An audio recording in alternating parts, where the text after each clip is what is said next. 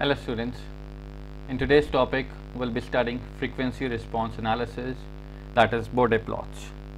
Now by the term frequency response, I mean the steady state response of a system to a sinusoidal input. Now mostly all industrial control systems are often designed by using frequency response analysis. Now in this, what we do is we apply sine wave input to a stable linear system, and the output will also be a sinusoidal wave with the same frequency, but the only difference between the output and the input will be both in the magnitude as well as the phase angle. Now for example, in the for the first order system, that is for first order, that is ys upon xs, we have first order system as 1 upon tau s plus 1. Now if suppose the input is of this nature, a sine omega t, we know that the output is also sinusoidal nature, and the response of the output to this input for the first order system is a upon tau square omega square plus 1 sine of omega t plus phi. Now the difference between input and output is that of the amplitude and that of this phase angle. Clear? Now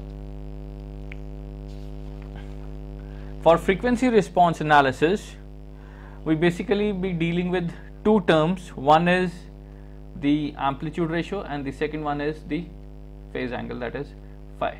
Now what is amplitude ratio? Amplitude ratio is nothing but the ratio of output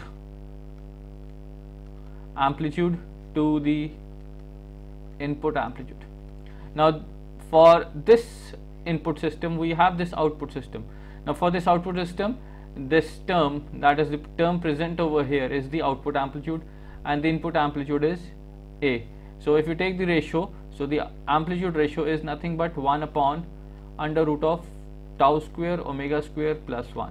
That's the amplitude ratio, and phase angle is your phi, and in case of first order system it's tan inverse minus tau omega, or we sometimes also write it as minus tan inverse tau omega. Clear? So this is for the first order system. Now if suppose we have a second order system, for the second order system, if the transfer function is tau square s square plus 2 zeta tau s plus 1. Now to this particular system, again if the input is of nature a sine omega t, and we have the output which is somewhat a upon under root of 1 minus tau square omega square whole square plus 2 zeta tau omega whole square, that is this thing. Clear? Into sine of omega t minus omega t plus phi, where our phi is nothing but minus tan inverse 2 zeta tau omega over under root of 1 minus tau omega whole square, that is this thing. Again if we take the amplitude ratio in this case, that will be nothing but the output amplitude towards the input amplitude, so it is 1 over under root of 1 minus tau square omega square whole square plus 2 zeta tau omega whole square, that is this thing, and the phase angle is represented by this term. Clear? Now similarly for any order, any higher order, it can be third order, it can be fourth order, it can be of any higher order, for frequency response analysis we need to have the two terms. One is the amplitude ratio, the other one is the phase angle. Clear? Now there is a very simple alternative way of how to calculate the amplitude ratio and the phase angle directly without going for the Laplace inverse of that particular system. That simplified method is known as your substitution method. Now suppose, how does the substitution method works? Okay, now in the substitution method what we need to do is we're gonna substitute your s as iota omega. We'll substitute s as iota omega in any given transfer function, and try to convert the transfer function in the form of a plus iota b. Once we have in the term of a plus iota b, then the amplitude ratio is nothing but a square plus b square, and the phase angle is nothing but tan inverse b by a. That's how the substitution method works. Now let me take an example over here. Let's take an example of first order system, because we know the results. So let's take an example of first order system. Suppose our first order system is 1 upon tau s plus 1. Now in the substitution method we say s equal to iota omega. So put s equal to iota omega. So what we have is tau into iota omega plus 1. Clear? So which is 1 upon 1 plus iota tau omega. Now we have this thing. Now we can rationalize this thing. So 1 minus tau omega and 1 minus iota tau omega.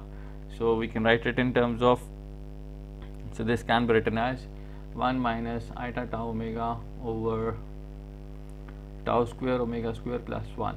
So which is nothing but 1 upon tau square omega square plus 1 minus iota tau omega over tau square omega square plus 1, or we can take plus and let's take minus sign with this. Now this is in the form of a plus iota b, right? So let's calculate the amplitude ratio then. So the amplitude ratio is nothing but under root of a square plus b square. So put the values of a and b.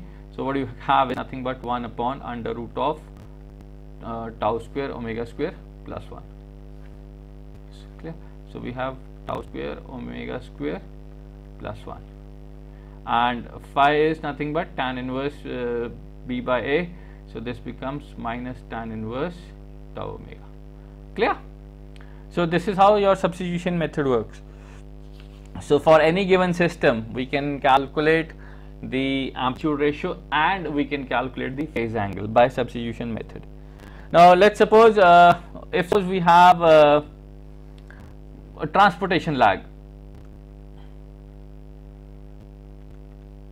If we have a transportation lag, that is my yt is nothing but x times t minus tau omega, right? Now we are given that xt is a sine omega t, so it will be our yt. So our yt will be nothing but a sine omega. Okay, omega can be taken out. Let me take omega right out. So it can be written as omega times t minus tau. Let me write it clearly over here. T minus tau. Clear? Or we can write it as a sine omega t minus omega tau. So if this is the output, this is the input, what's the amplitude ratio? So amplitude ratio is 1 and phase angle is minus omega tau. Clear? Now remember this phi equal to minus omega tau, that's in radians. So we can convert back into your degree. So pi by, sorry, not pi by, it's 180 by pi into 180 by pi. So it becomes minus 57.29 omega tau degrees. So that's your phi. So remember, wherever we have transportation lag, the amplitude ratio is always 1 and phase angle is always represented by phi equal to minus 57.29 omega tau. Moving further, now why we are calculating amplitude ratio and phase angle. Now let's come to Bode plot. Now basically your Bode plot, a Bode plot consists of two plots. One is its amplitude ratio versus frequency, that is omega, and the other one is phase angle versus frequency. Now you can clearly see the amplitude ratio for second order system or even for higher order systems. You can clearly see the amplitude ratios. Now for the first order system, AR is dependent upon frequency, that is omega, for a given value of tau. Similarly, phi, that is phase angle, also depends upon frequency. Second order systems, again, it depends upon frequency, plus at the same time it depends upon the damping factor, and the phase angle also depends upon the frequency and the damping factor. Clear? For transportation lag, AR is independent of the frequency, but phase angle does depend upon the frequency. So that means for the Bode plot, we need to, it's basically a plot between the amplitude ratio and frequency and the phase angle versus the frequency. Now the first graph, that is amplitude ratio versus frequency, it's always plotted on log-log graph, whereas the phi versus frequency is always plotted on semi-log. Semi-log means obviously one of the axes will be your log, that means y-axis is the log axis and simple axis is your x-axis. It's a semi-log graph. Clear? Now let's study the Bode plots. Now for a first order system, we have amplitude ratio as 1 upon under root of tau square omega square plus 1, and we know phase angle is minus tan inverse omega. Clear? Now take log on the both sides of this amplitude ratio. So what we have is log of AR is equal to minus half log of tau omega whole square plus 1. Can we write this thing? Yes. Now if omega tau approaches 0, what do we say? We say that AR approaches 1, because omega tau is 0, so that means log of 1. So log of 1 is log of x equal to log of 1. So what is x? X is 1. So AR approaches 1. So this condition is known as low frequency asymptote. It's called low frequency asymptote. Second is if omega tau approaches infinity. If omega tau approaches infinity, that means this equation reduces to log AR equal to minus log of tau omega. That is equal to, this can be written as y equal to mx straight line with a slope of minus 1. Clear? So this condition is known as high frequency asymptote. For low frequency asymptote, that is for low frequency asymptote, AR approaches 1 when omega approaches 0, and for high frequency, that is when frequency approaches infinity, our amplitude ratio basically becomes linear with the frequency with a slope of minus 1. Clear? So let's if we plot this thing on a log graph paper. Now suppose if this is the graph, and obviously both the axes are log, that means for on a log graph paper, let's suppose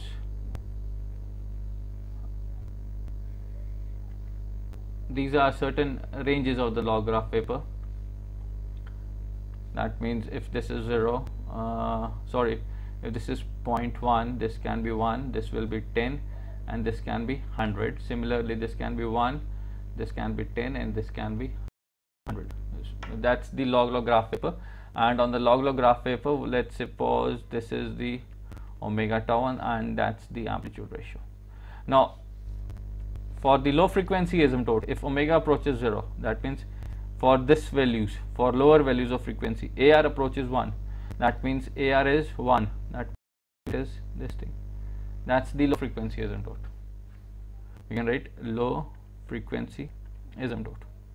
for higher values, that omega tau approaches infinity, that is for higher value, the high frequency asymptote is somewhat a straight line with a slope of -1,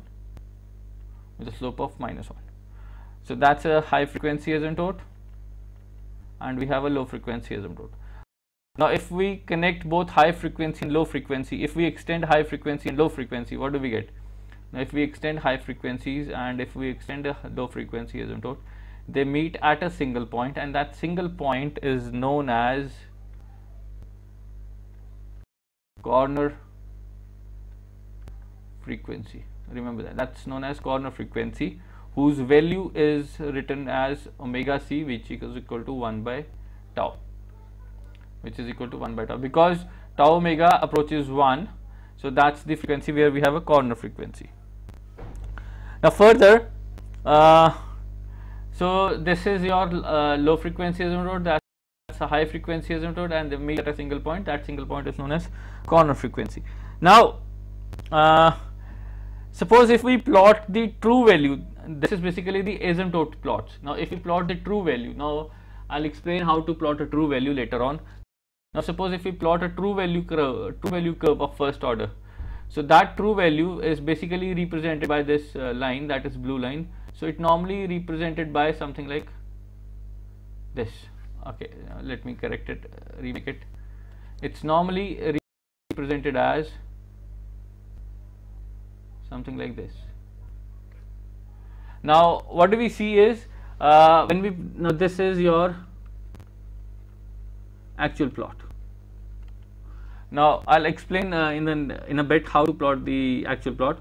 Now in the actual plot and in the asymptotic plot, the biggest variation occurs at corner frequency. So the variation occurs at corner frequency. Now corner frequency is 1 upon tau. So if we now for first order system, amplitude ratio is 1 upon under root of tau square omega square plus 1. So if we put omega c equal to 1, omega c is equal to 1 by tau. So what does AR approaches? AR approaches 0.707 value. Clear? That means the actual value corresponding to this is 0.707, and in the asymptotic value this value is 1. So that means there is an error of less than 30%. There is an error of 30% because the asymptotic value is 1, but the true value is coming out to be 0.707. So there is a difference. So there is a difference between the actual value and the asymptotic value, and that difference is always less than 1. So and over here the maximum deviation between the actual curve and the asymptotic curve occurs at corner frequency, corresponding to corner frequency. So for engineering analysis or for design specs, if the error is less than 30%, it's acceptable, and so we can truly represent the graph by the asymptotic values rather than going for the true curves. Clear? So for any system we can actually plot the Bode plot by just representing it by the asymptotic values. Clear? Now moving further,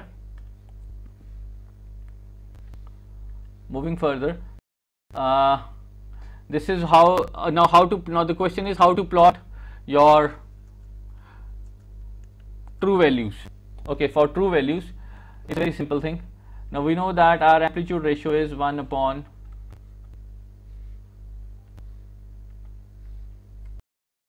under root of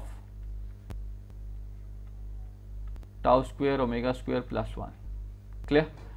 And we have a log plot.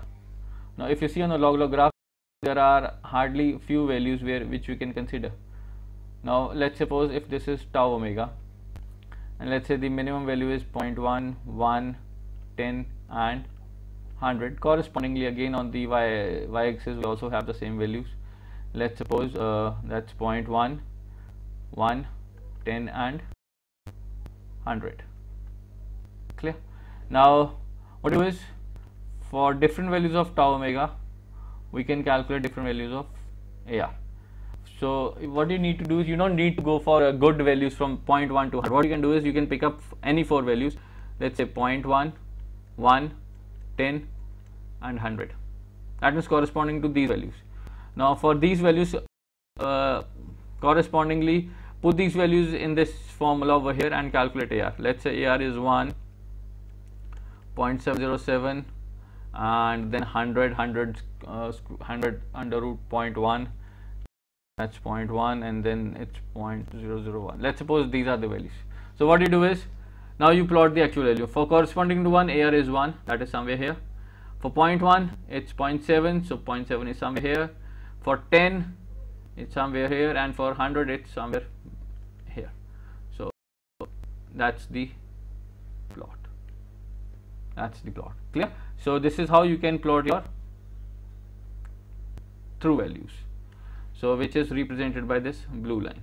Clear? Or ideally, just remember that is for first order system. The asymptotic plot is represented by this line. That is for asymptotic plot. I'll show the asymptotic plot in this graph. The asymptotic plot is represented by something like this. It will start from 1, reach a point and it goes down. So any graph Bode plot which is represented by this is your first order system. So that is the log graph of amplitude versus frequency. Now let's go back. Now let's come back to your phase angle versus frequency. Now for phase angle for first order system, we know that phi is equal to tan inverse tau omega minus tan inverse tau omega. Now for different values of omega, now if omega tau approaches 0,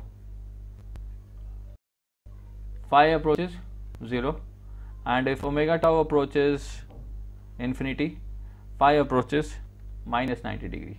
So that's your low frequency. So this is your low frequency asymptotes, low frequency plots, and that's your high frequency plots. So if you see, the maximum value will be minus 90 and the minimum value will be 0. So if you plot for this thing on a semi-log graph,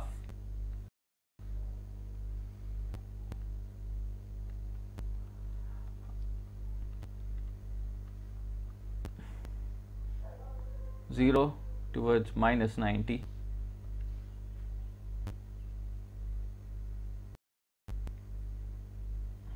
so this will be the value. So this is how the phase angle versus frequency for a Bode plot of first order system look like. Clear? So remember the shape.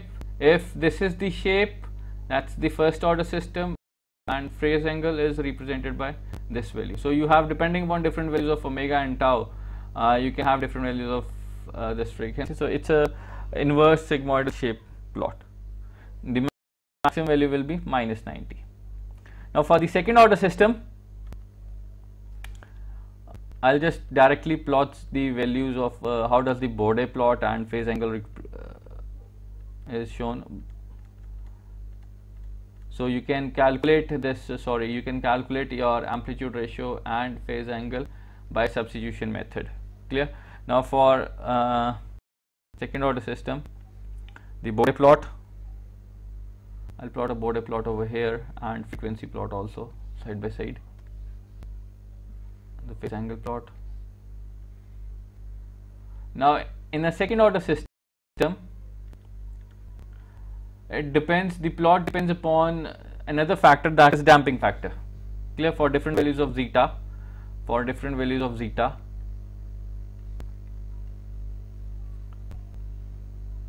to zeta tau s, for different values of zeta, the plot shape will be different. Clear? So generally this is for zeta equal to 1, this will be zeta greater than 1. clear.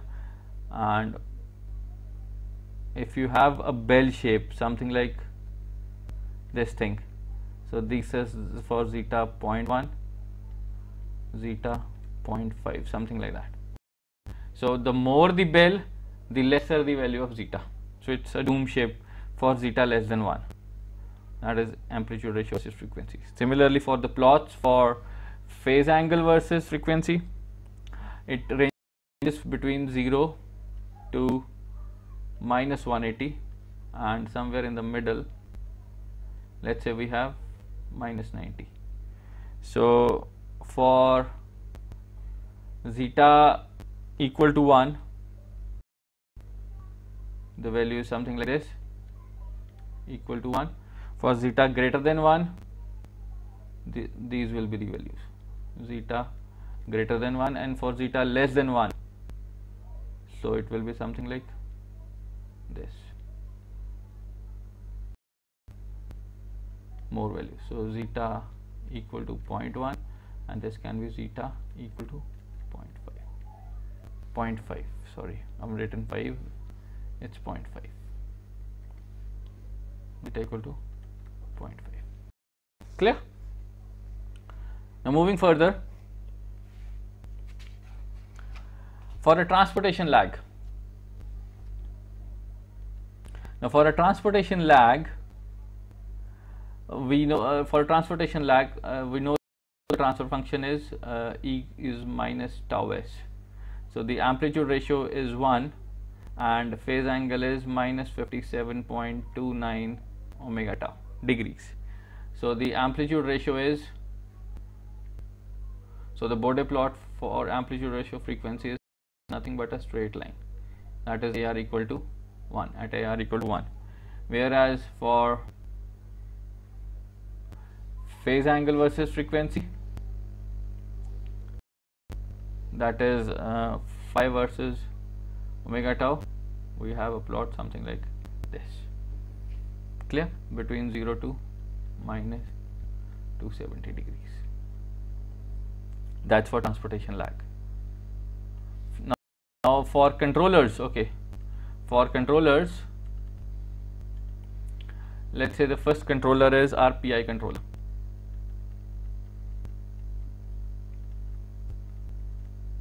Now for PI controller, the transfer function is ys upon xs, which is kc 1 plus 1 by tau is plus 1. Now using substitution method, that s equal to omega, s equal to omega, so we can clearly calculate AR and phi. Now I've already calculated the values of AR and phi. So AR comes out to be kc under root of 1 plus 1 upon tau I omega whole square, and phase angle is tan inverse 1 upon tau I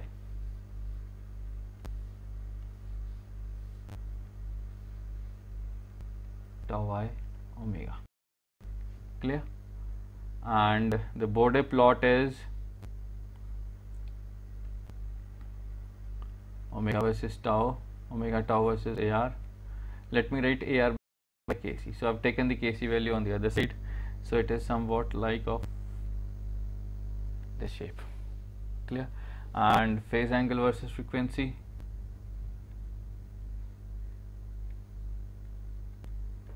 so it will be between 0 to again minus 90. Now it's of this shape. Clear? So remember these standard shapes between phase angle versus Bode plots for your PI controller. Next we have PD controller.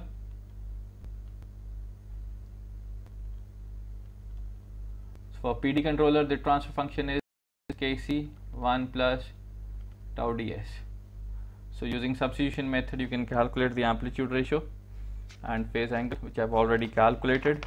So for PD controller, amplitude ratio is kc under root of 1 plus tau d omega square, and phase angle is tan inverse tau d omega, tau d omega. Clear? Now the plot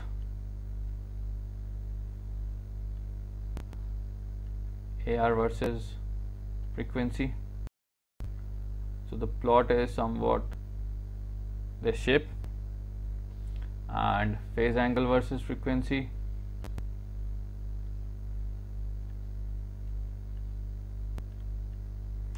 Between 0 to positive 90, it's of this shape. So somewhere here in the middle we have 45 degrees. Clear? So that's your PD controller. Then comes the third type of controller, that is PID controller. The transfer function is Kc 1 plus tau ds plus 1 over tau is.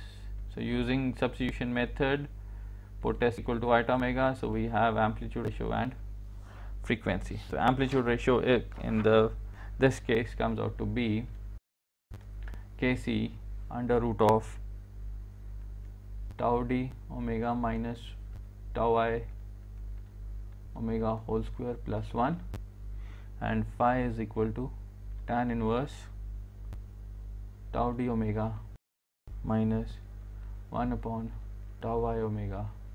That's the phase angle. Now Bode plot. For Bode plot, let's say frequency, we have amplitude ratio. Now for Bode plot, it's a combination of PI and PD. So for PI, this is the plot, and for PD, that's the plot. So these bends are your frequencies. So this can be 1 upon tau I, and this can be 1 upon tau d. Clear? And frequency, phase angle versus phi versus frequency. So that will be between minus 90 to 90, and somewhere in the middle we have 0. That is again a sigmoidal shape. Clear? So this is these are certain standard plots for controllers. Now there is one more important controller which we forgot over here, that is proportional controller. Proportional controller. Anyone? Any guess for proportional controller?